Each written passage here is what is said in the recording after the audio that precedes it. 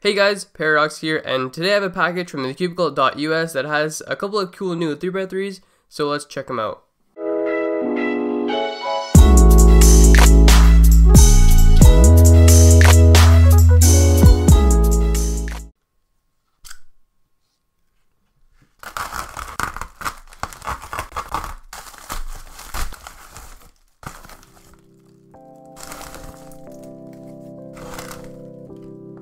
Alright, so here we have some cool new 3x3s. KungFu, I don't know how to pronounce its actual name, I think it's Ching Hong. Let me just show you guys. So that's the name of it. It's a new brand that just came out called KungFu. They've also come out with two new 4x4s and a 2x2. So they're debuting quite a few new basic speed cubes. Also, we've got here what I believe is the YuXin Fire. So you can tell it looks pretty cool with that creature on the front. So, and also this is the YuXin Water. So I guess we can just start with the KungFu 3x3. So let's get that out of the box. It's an interesting looking box. It's not very enclosed, but it works. So let's just open this up. Let's get into first turns.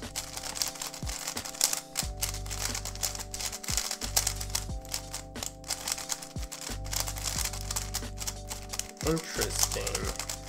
This is actually pretty good. It has smooth turning to it, and it's like slightly snappy when it corner cuts. Like you can probably tell by what it sounds like, but it's actually very good, and it reverse corner cuts a decent amount as well.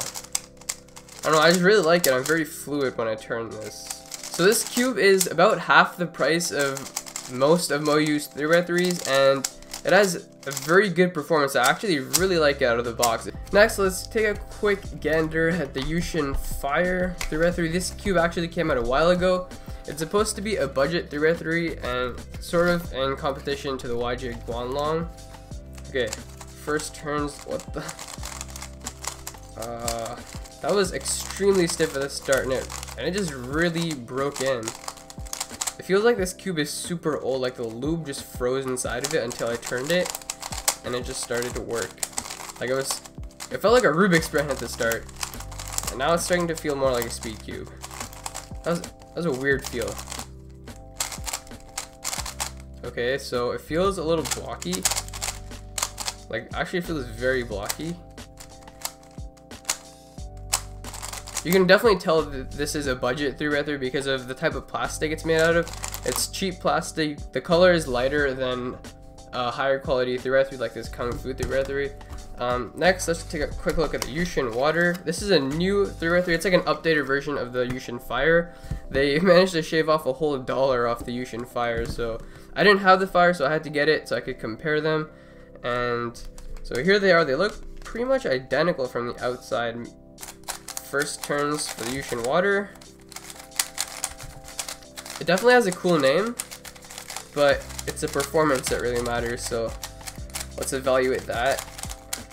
It feels sandy, like very dry and sandy.